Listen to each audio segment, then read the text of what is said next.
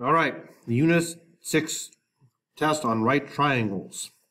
So let's go over this step by step, take our time, and ace this test. So for number 1, radical 2 times radical 2, or square root of 2 times square root of 2. I'll be using the term radical most times. There's 2 ways to look at this. The longer way is that radical 2 times radical 2 is radical 4. And then what's the square root of 4? 2. So the answer is D. But we've talked about plenty of times, a radical times itself is just the number under the radical. So radical 7 times radical 7 is 7. Radical 11 times radical 11 is 11. All right?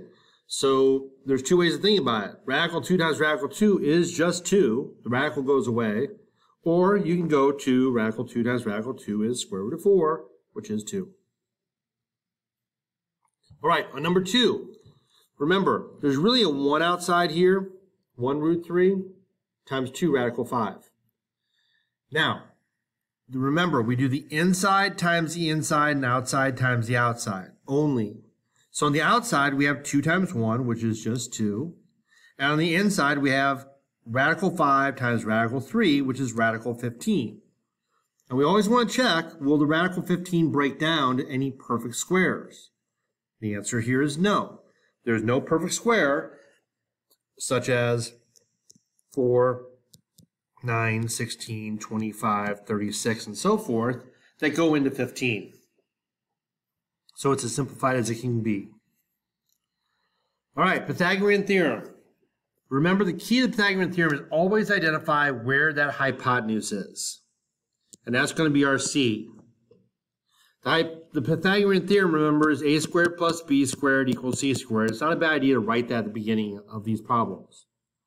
And then just fill in what you have. So on number 3, it doesn't matter which is a or b. We are missing a side. So if you want to call that a and this b, that's fine. So we're missing a side. A squared plus 4 squared equals 5 squared. Now you just crunch the numbers. So 4 squared is 16. 5 squared is 25. I don't have a lot of room, so I'm not going to show minus 16 on both sides. 25 minus 16 is 9. And then to undo perfect square, a squared, we square root the 2, a squared here, and get 3. So the answer is B, 3 miles. Over here, notice we have, again, it doesn't matter what you call A and B. We have 12 squared plus 5 squared equals C squared. All right, so that's 144 plus 25 equals C squared. Well, 144 plus 25 is 169 equals C squared. Then we take the square root of C squared and the square root of 169, and we get 13, which is answer D. Also remember that our hypotenuse should be the biggest number. So in this case, it should be bigger than 5 and 12. All right? So right off the bat, you know C was not a possible answer. Okay? Now on number 3, my answer should be smaller than 5 because 5 is the hypotenuse of the biggest side, so 6 was not a possible answer. Whenever you can remove possible answers from multiple choice, do so. It's a good test-taking strategy. All right, 45, 45, 90s. Remember the pattern for this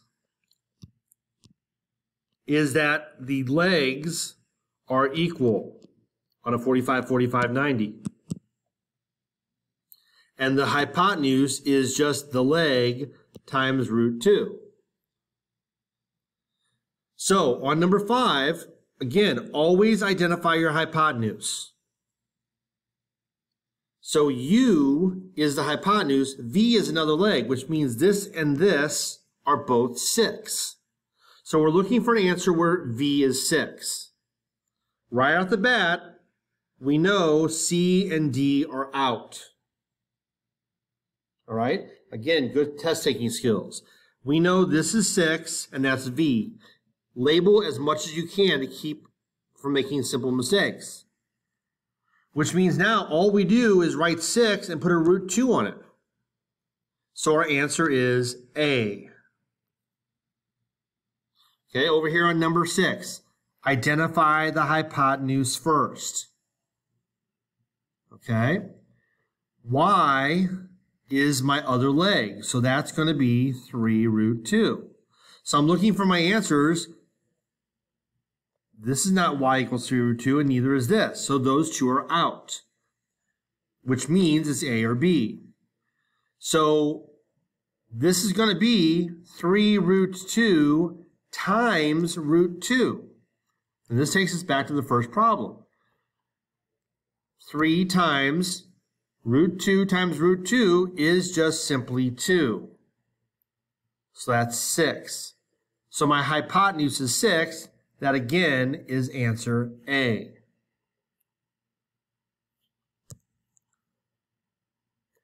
All right, now we're going backwards. Now this I'm going to label as 45. X and Y should be the same. All right? Now, all my choices are the same, X and Y, so that doesn't rule anything out. So remember, if we're going from this side to this side, we're getting smaller. And the magic number we use is radical 2. So that means instead of multiplying for radical 2, we're going to divide by radical 2. And in this case, that's easy. Those cancel, which means my answer is B. Both of these are 4. And again, if you want to go back this way, just think about it. I would just take 4 and put a radical 2 on it, and I have that. So you can double check your work. So again, here's 45. Here's my hypotenuse. So to go to the leg, I'm going to divide by radical 2. Now notice there's no answer like that because we cannot leave radical 2 in the bottom, so we have to rationalize. So on the top, I get 4 radical 2, and on the bottom, I simply get 2. We've already talked about this. Again, none of my answers match, so I need to simplify. 2 goes into 4 2 times. So my answer simply is 2 radical 2 for A and B. So that's not A. Look, B is definitely wrong because they don't even match. C is 4 radical 2. That's not correct. So my answer is D, 2 radical 2 for both.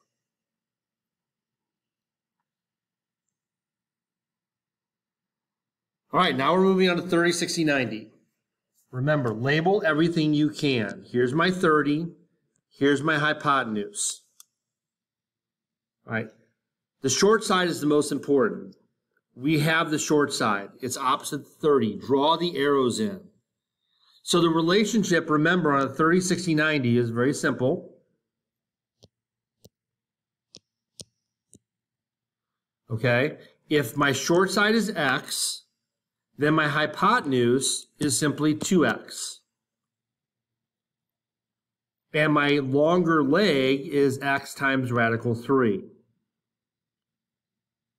So, right off the bat, if my short side is 10, that means A has to be 20. Well, all my choices are 20, so that doesn't really... Oh, no, it doesn't. Never mind. I lied. Look, B says A is 20 radical 2, and C says 20 radical 2. Those are both wrong. Let's get rid of them. Now, going from my short side to the longer leg, I just tack on a radical 3. 10 radical 3. So that is choice A, not D. Okay, let's see what I have here. Now this time, notice I have my longer side. So that's not the best situation, but we can make it work. You always want to go to the short side first. Now what's the relationship between these two? A radical 3. So common sense says if I'm going from the longer side to the shorter side, That means I'm getting smaller, so I am going to be dividing by radical 3. Well, that's simple enough. That cancels. So my short side is 8. So I'm looking for V of 8. Well, that's easy because there's only one V of 8. There's U of 8, but you got to pay attention to the letters. And the simple fact is 8 to the hypotenuse is just double it, so that's 16. So that is choice C. Okay, again, I have a 30, 60, 90. This time I have my hypotenuse. So remember, we always want to go to the short side first. The short side is y. The relationship is times 2 or divide by 2. If I'm getting smaller, I'm going to divide by 2. So that means y is 7. Well, that rules out this answer and this answer.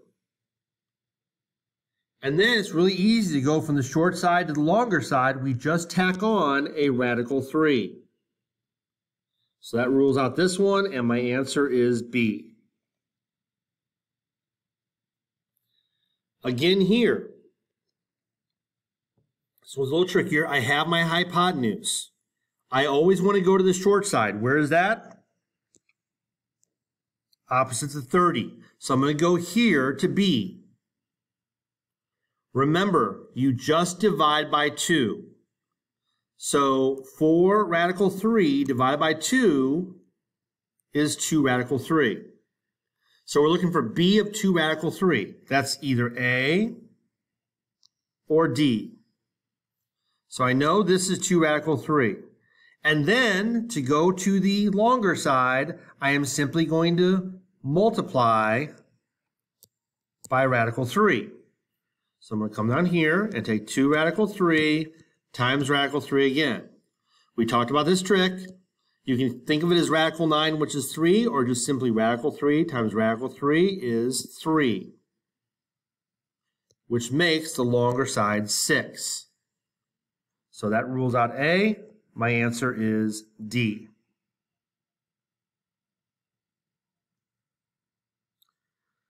Okay, SOHCAHTOA.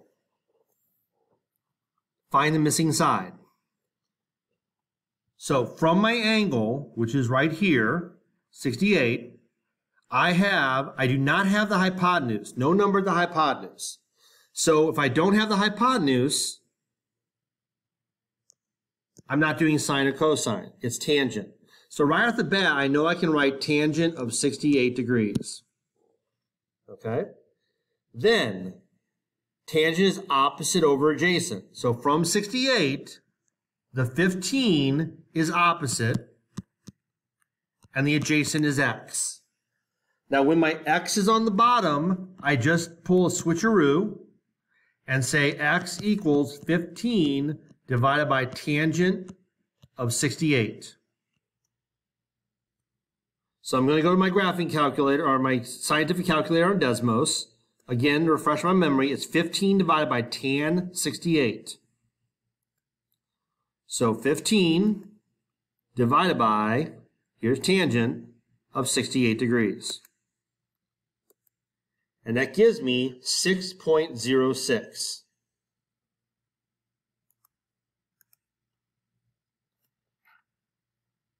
So this is a tricky one because obviously it's not going to be this, but 6.06, we're rounding obviously to this spot.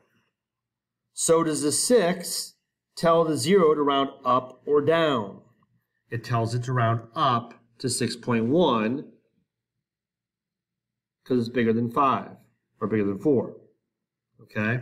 So that's a tricky one. That's a distractor, the 6.0. Be careful. Look at your rounding. The 6 tells this to round up to 6.1. Number 14, here's my angle. I do have the hypotenuse, which means I'm either doing sine or cosine. So I got to find out, do I have the opposite side or the adjacent side? Well, 15 is way over here, opposite. That's opposite, and that's hypotenuse. And if it helps to label like that, back on number 13, this is adjacent, and this is opposite. Okay? If it helps, do that. So, OH, that's sine. SOHCAHTOA, sine.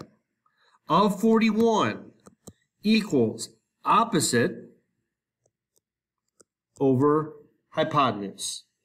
Again, x is on the bottom, so I do the switcheroo.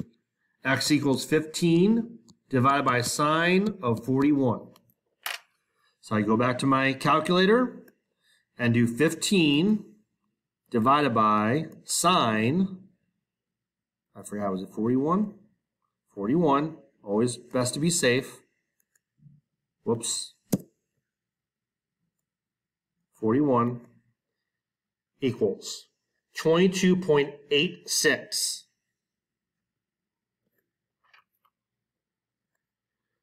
22.86.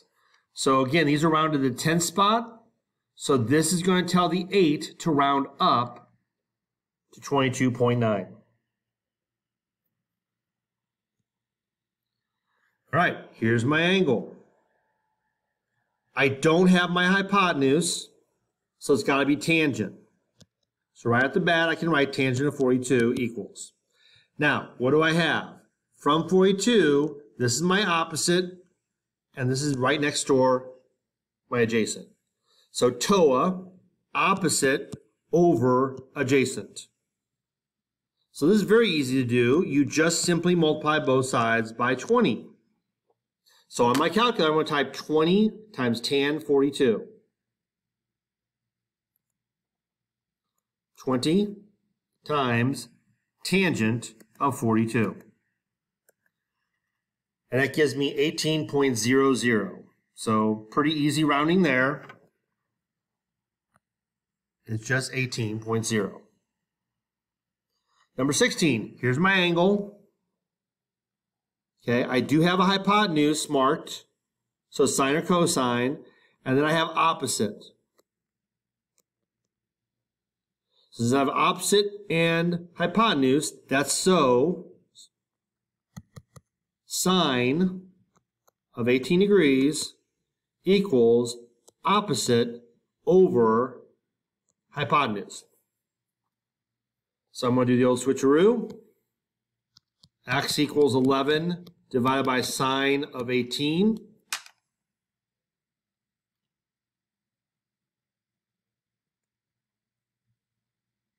So 11 divided by sine of 18.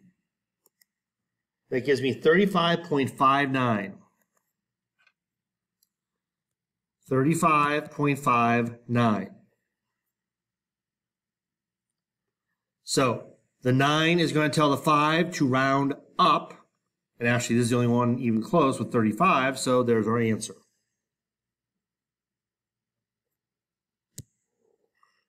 (17). Again, we have our angle, and we have the hypotenuse marked, so that's H. The 15 is close to the 51, so that's adjacent. So right off the bat, we know that's cosine of 51 degrees. Now remember, cosine is adjacent over hypotenuse. So again, we have the switcheroo, 15 over cosine of 51. 15 divided by cosine 51. That's 23.83. 23.83. And finally, we have one that tells you to round down because 3 is less than 4. Remember, 0 to 4 round down, 5 and above round up. So that tells me to round to 23.8, which is answer C. Okay, number 18. Again, I have the hypotenuse, but this time I have the adjacent side. So hypotenuse, I guess we had that on the last one, so never mind. Adjacent. So again, that's cosine of 29 degrees equals adjacent over hypotenuse. So this is the one when the number is on the bottom where we just simply multiply by 11. So So I'm going to type in 11 times cosine of 29. 11 times cosine of 29. And that gives me 9.62.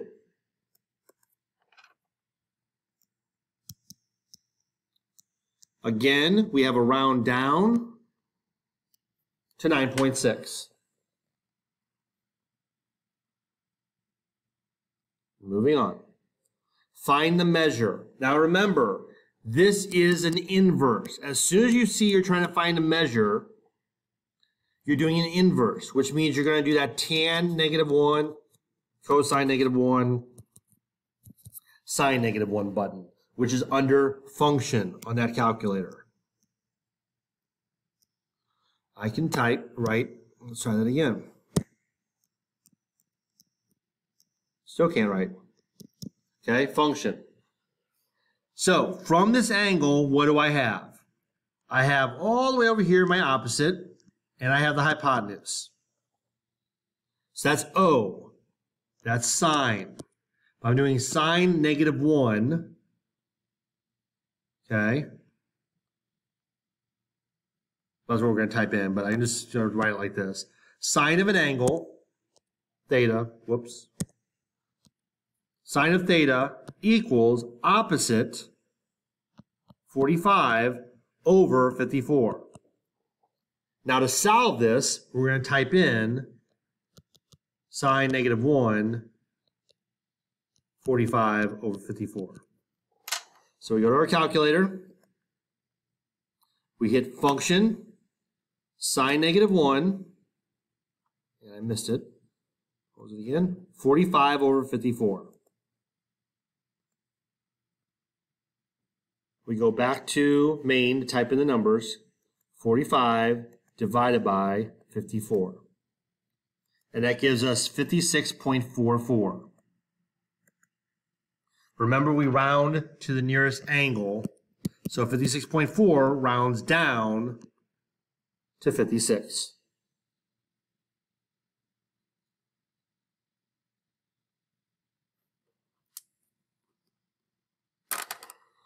Number 20, we're trying to find the angle. What do we have? We do not have the hypotenuse, so that means it's tangent. So 22 is opposite, 27 is adjacent. So tangent of some angle equals opposite over adjacent, TOA. So we're going to type in tan -1, 22 divided by 27. And sorry, over here, I don't know why I wrote an equal sign. So over here, go to our calculator, tan -1. So we got a function, tan -1, go back to main, 22 divided by 27. 39.17. 39.17. So that is going to round down to 39 degrees.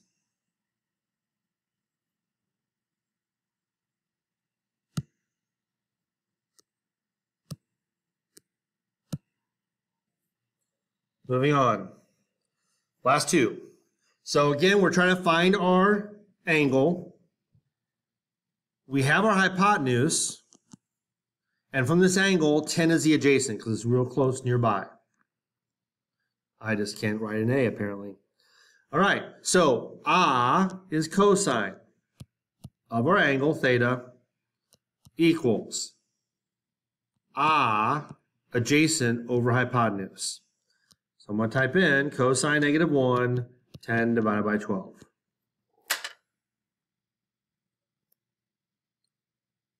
So function, cosine -1, back to main, 10 divided by 12. Then we get 33.55. 33.55. So the 5 tells the 3 to round up to 34. Last but not least, we do not have our hypotenuse. so we know it's tangent.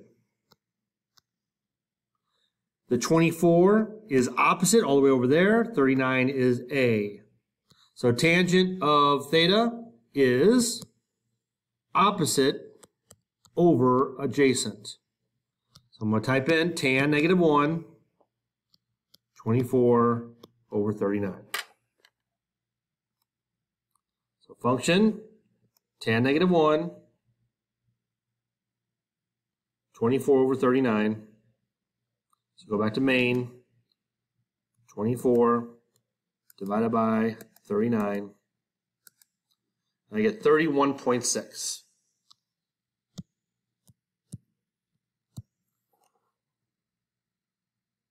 So that is 6 tells the 1 to round up to 32.